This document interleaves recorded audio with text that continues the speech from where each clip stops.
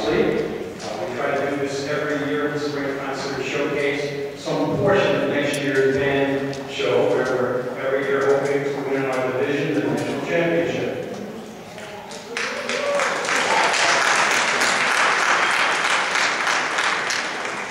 As you know, for the last few years, we've been on a Celtic kick, and this coming season will be no different. We have new tartan sashes that the whole band will be wearing.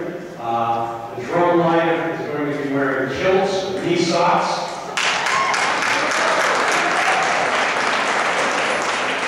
We have Irish lids on. It's going to be a lot of fun. Our show this past year, which we'll play for you after intermission, was Celtic Suite. This year, our new show is somewhat similar, but different music. The first maybe 45 seconds, 60 seconds of the show is the same. We didn't change that. Everything else is new. And we're going to play everything for you except the percussion feature, because it's just not ready yet. And that's where you'll get a chance to hear that in September. First opening piece is a combination of the Irish martial movement and We McGregor. Right, so it's a little Scottish and Irish in the beginning, and we'll be playing that, and that means kind of like right before a drum solo. By the way, the drum solo for next year, which will connect to the end of this, is based on an Irish party in third class from Titanic. It's not that early on. Okay, this is the opening piece for next year. Percussion arrangements by David Larson.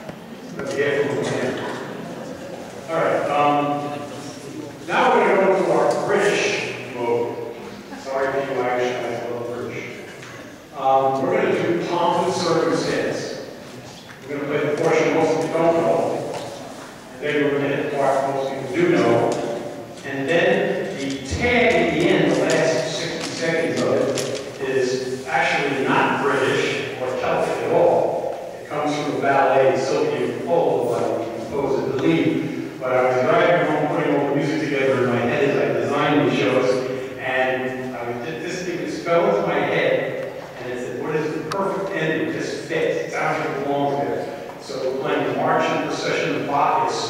at the very end of the pomp and circumstance. I hope you enjoy. This is tough. A lot of high school.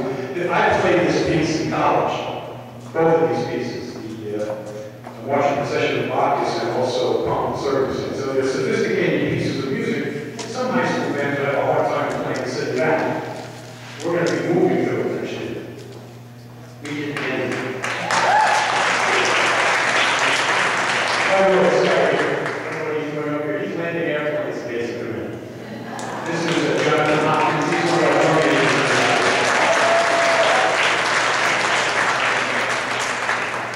I'll introduce you to the other little businesses. Okay.